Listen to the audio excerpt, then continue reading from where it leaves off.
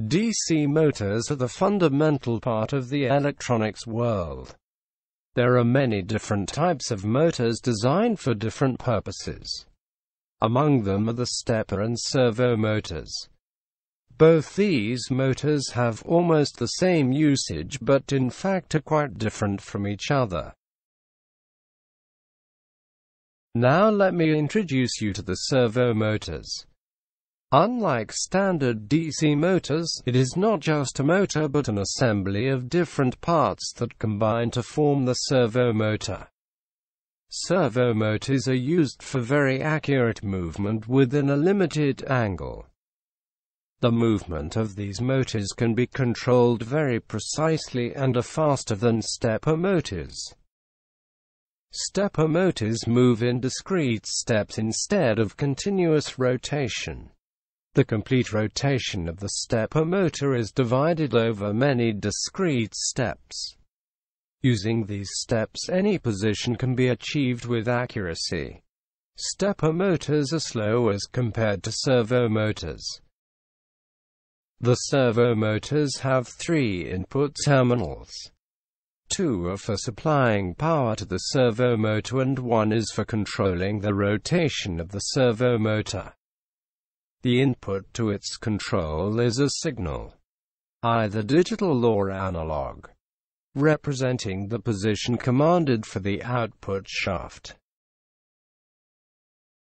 Stepper motors have multiple coils that are organized in groups called phases. These coils, when energized, become electromagnets. By energizing each phase in sequence, the motor will rotate one step at a time. This way, the rotation of the motor can be precisely controlled. Now let's have a look at the similarities and differences of the stepper and servo motors. The servo motors are quite faster than the stepper motors and thus mostly preferred over the stepper motors for this reason.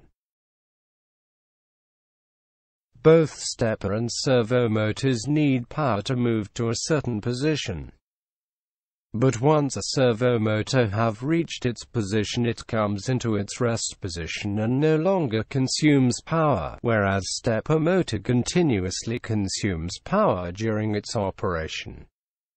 But a high torque can be achieved by stepper motor as compared to the servo motors. One of the major differences between stepper and servo motors is the torque they produce. Stepper motors always have full torque during its operation, while the torque of the servo motor varies with its motion and the position. A servo motor offers an additional time-dependent peak torque rating, a more flexible speed curve, and higher performance. The torque considerations are an important factor in deciding that either servo or stepper motor is to be used in the project. Stepper motors have reasonable torque at all times, but the torque is maximum while accelerating the output shaft. Hence, the torque of stepper motors needs to be in a limit where it can accelerate when needed. Servo motors have easy acceleration as they have varying torque depending on the acceleration and position of the output shaft. Considering the above-mentioned considerations, the ideal motor is selected for the projects.